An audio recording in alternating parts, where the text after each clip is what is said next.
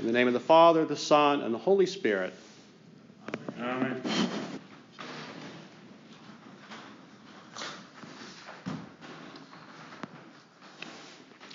Well, our reading today from Deuteronomy, as well as from Paul's letter to the Romans, captures well a key truth to remember as we ready ourselves to enter into the season of Advent. The word is very near to you. It is in your mouth and in your heart for you to observe. Moses tells us we need not go up to heaven to retrieve it, nor is it on the other side of the sea. The word is here among us, right here, right now. This is the truth of the incarnation. God comes down to dwell among us.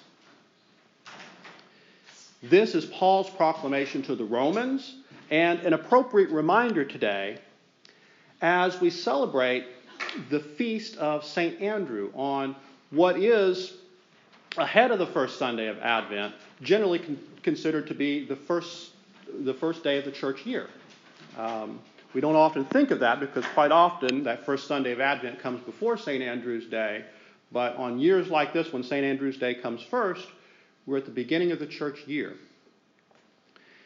Now, most of the New Testament references to Andrew, including our reading today from Matthew, mention him in tandem with his brother Simon Peter.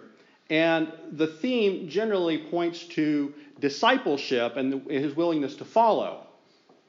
But it's significant in that in other accounts in the Gospels, primarily in John, he appears acting as an individual on three separate occasions. First, as one of the two disciples whom John reports as attaching themselves to Jesus, who see him and follows him immediately. And then slightly before that, or slightly after that, Jesus is about to feed the 5,000. And it's Andrew who comes to him and says, "Here's a lad with 5 barley loaves and 2 fish." And then, a little bit after that, in the Gospel of John, there's a group of Greeks who want to speak to Jesus, and they first approach Philip, but then Philip goes to Andrew, and then Andrew goes to Jesus.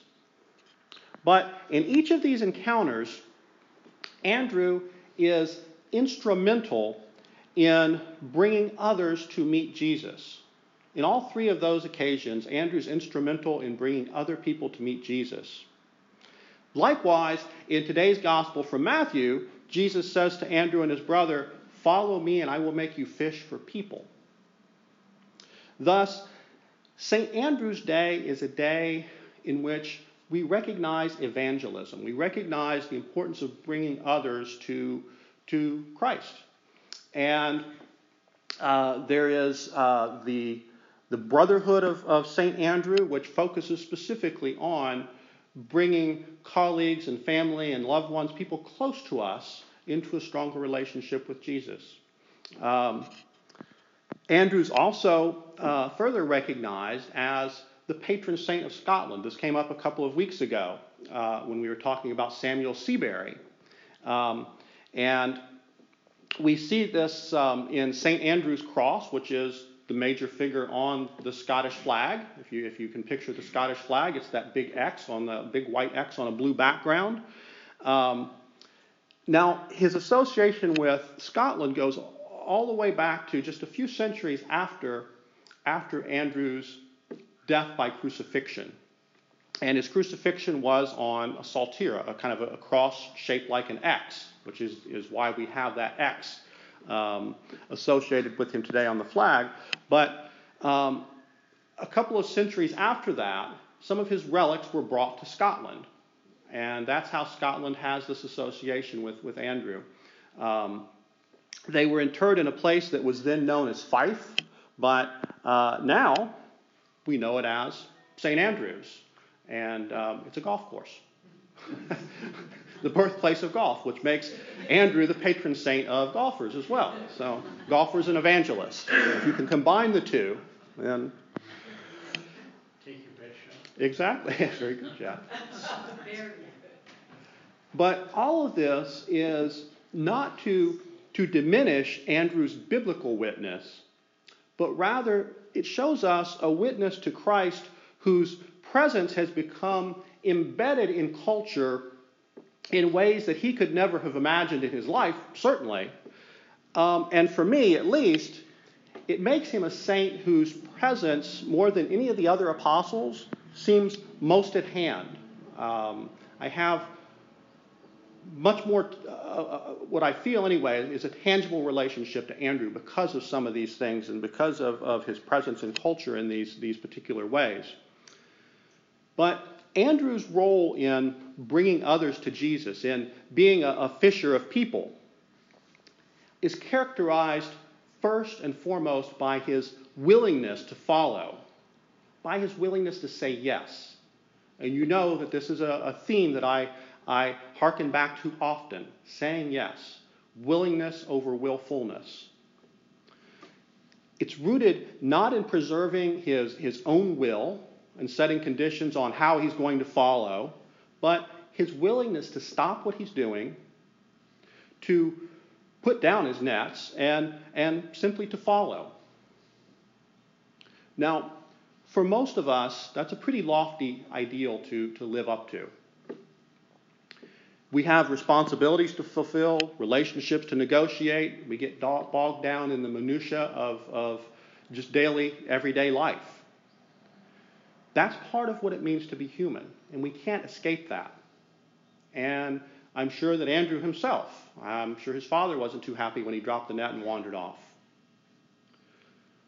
But what his story calls me to, what we can do, is begin to discern how Andrew's willingness can be a model for us to fully recognize Christ when he comes to us, and what it means in our call to serve. Christ comes to us in the minutia of everyday life. It comes to us in our work. It comes to us when we least expect it. He was not prepared for Jesus to show up. Jesus showed up and he said yes. Never could have predicted it. And I think that's akin to our own experiences when the holy comes near us.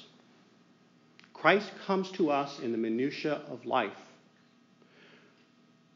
For Andrew, that was just in the midst of an ordinary day of fishing with his brother. The word is near you, on your lips and in your heart. We heard that from two sources today, from Paul and from Deuteronomy.